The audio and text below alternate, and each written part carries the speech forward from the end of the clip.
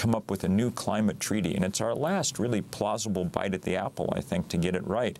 We now have a number that defines that process. Jim Hansen at NASA, who I think may be arrested today with us all, said his team last year said 350 parts per million carbon dioxide is the most we can have in the atmosphere if we wish to retain a planet similar to the one on which civilization developed and to which life on Earth is adapted. Pretty strong language.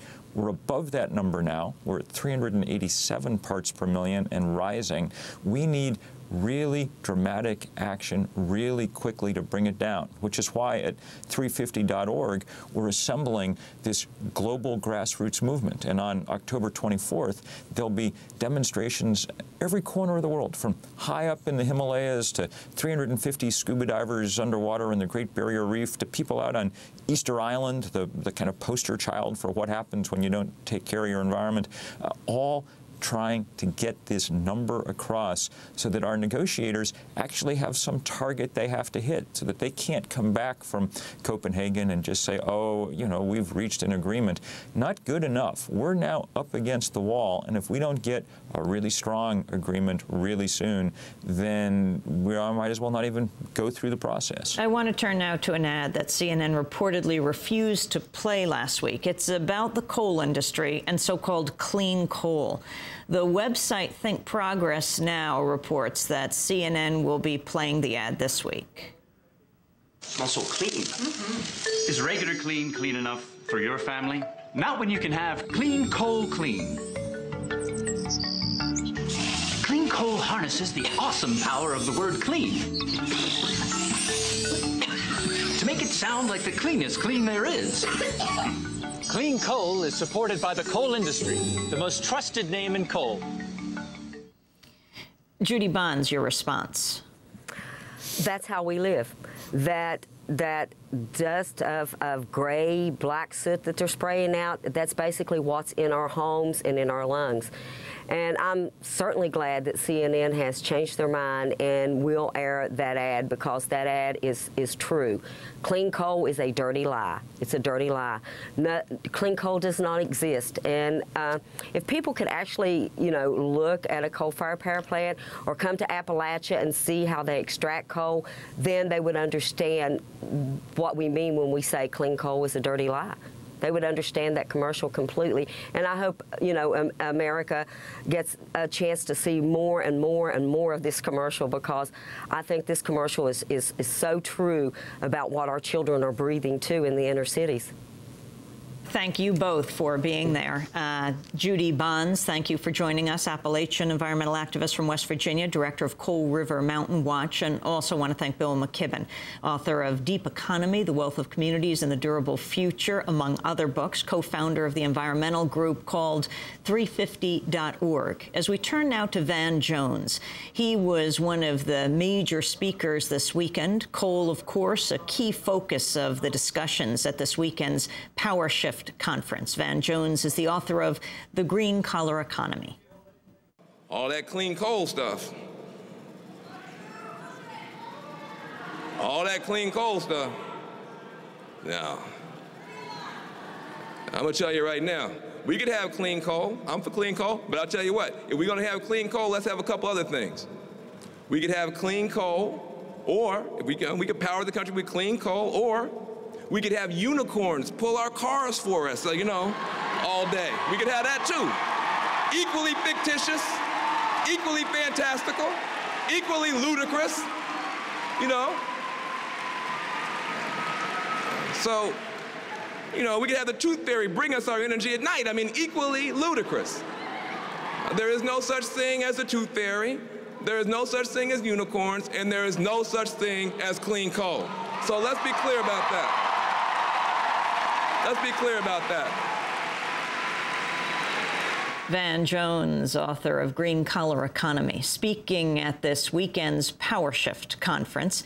It took place at the Washington Convention Center. An estimated 12,000 young people were there for the conference, the largest youth summit on climate change in history. College and high school students from all 50 states, Canadian provinces, as well as a dozen countries came together to discuss organizing for a clean energy revolution on the local and national levels. Well, Democracy Now's own producer, Nicole Salazar, headed down as well and spoke with some of the students about why they came to Power Shift 09. Hey, what's up? My name is Martin Macias Jr. I'm 19 years old from Chicago, Illinois. I live about two miles away from two of the biggest coal power plants in the Midwest region and the only two coal power plants in Chicago. It's responsible for about 50 deaths a year in my neighborhood, and it's responsible for toxic air, toxic soil. If you look at the demographics of these communities, it's mostly Latino working class immigrants. It doesn't employ anyone from our neighborhood, and we don't get any energy. In Michigan right now, we're in a very strong battle over the future that Michigan's going to take. We currently have 19 coal-fired power plants, 3 nuclear power plants. We have declining energy needs, and yet there's somehow an idea that there's an energy crisis, and we need to move forward with 8 new coal-fired power plants immediately in order to make sure the lights don't go off, which is absolutely a fallacy. Michigan is home to nearly 20% of global fresh water. We've got fishing advisories on all of our fish in the Great Lakes, as well as our 1,100 inland lakes, and definitely the largest single source of mercury contamination, for example, just to take one element of the contamination, is from the coal-fired power plants. We don't have any coal in Michigan, so we do import all of it, which is a huge cost to our state. A lot of the people who have made investments in renewables are upset they've got to go to Canada or other states or Germany to buy the parts, when we've got all the manpower we need in Michigan and all the empty factory space to be doing that work there. My name is James Douglas Noble. I'm from Hazard, Kentucky. The issues in my county that are the reason I'm here is mainly coal mining, or mountaintop removal, or deep mining, either one. My whole entire family, they work mainly on the strip mines or the surface mines. And I've actually seen 2 of my friends die in the coal mines because of like, there was a cave-in one time and one guy died, and the other guy, he just died because of lung complications. I feel that we need to give them something else other than coal and bring in a sustainable energy or a sustainable job at least, because coal runs out. My name is Kim Smith. I'm from Arizona. They did uranium mining on the Navajo Nation for over 30 years. And when Navajo people were working in these uranium mines, they weren't given any protection. They weren't given any information on the hazards of uranium mining. And so right now there are a lot of people who were working in those uranium mining and they have cancer. And so they're trying to be compensated for that, and they're just learning about what the hazards really are. And they had a uranium spill in the 70s, and to this day we're not able to use that water where the uranium spill happened. Hobbs is just a small rural town right on the edge of Texas. It's, I'd say, 95% dominated by oil and gas industry.